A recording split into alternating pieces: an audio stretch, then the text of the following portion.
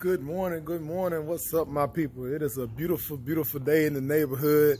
It's your boy, the D to the T to the F. Y'all know who it is, Drop Top Food. But it's not my neighborhood. As you can see, there's a little difference in the background. That's right, I am in Arkansas. Came down this weekend, of course, for Mother's Day. I hope all of y'all are having a wonderful, wonderful I hope y'all have a wonderful Mother's Day and all that good stuff. Shout out to all the mothers out there. I know most people that probably would view this would probably be guys. Maybe some girls like watching drop tops and Jeep Gladiators and whatnot. But yeah, I mean, shout out to everybody. So I'm making this video right now, you know, you probably seen the thumbnail, because this is my first time really putting the Gladiator to the test on the highway. And so how do I think it done? My bad, I'm blocking the camera a little bit right there. It actually did pretty dang good. I am continuously impressed by this vehicle. It really does what they say it do. Even at probably an average of around 82 miles per hour, it stayed in that range of 21 miles per gallon, 20 to 21 and everything. But I will say the best miles per gallon probably came if you stayed around 75, then it gets you around 24, 25 miles per gallon. So it did good. The road noise was not bad, even with my, you know, the new exhaust I have. You know, I could hear it when I take off. My wife finally got to really hear it for the first time good on the road. That was nice and everything. It performed well. I did kind of feel, remember in my last few videos I said that I didn't really feel what people were saying about the steering being loose.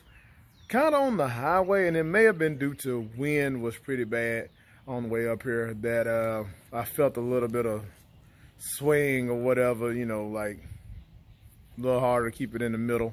But other than that, like I said, we were able to have normal conversation, listening to the music fine. So the cabin noise was not bad. I mean, coming from my Ram where I could fill it up one time and get me, this dog just wants to say hi to everybody. So yeah, he doesn't know. But anyway, I could fill it up and get me 520 miles to the gallon or something like that. That's not the case, of course, with the Gladiator, because it don't have a 30-gallon tank or whatever like the Ram did. But it does get you around 360. I probably really got about 350 out of that.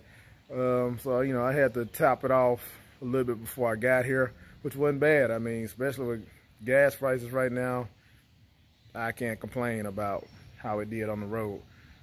So, yeah, I mean, if anybody's thinking about a Gladiator and worrying about some of these things, I still would recommend it. I'm enjoying it. My mom enjoyed it. I took her for a little ride yesterday. I took the front part of the top off, because, you know, the weather was kind of cool, around 64 degrees or something like that, 65. Today it feels a little warmer. But yeah, I just wanted to make a quick video letting y'all know how it done. I did just flip to 2,000 miles after this trip, because when I made the last video, I probably was around almost 1,500 miles when I did the 1,000-mile review. So adding that almost 500 miles come down here, I did flip it. And I guess heading back to Atlanta, I'll probably be about 2,500 when I get home. So yeah, getting some good use out of the Gladiator right now. So anyway, just wanted to touch bases with y'all. You know, look at the BluMamba. Like I said, did good. All right, y'all.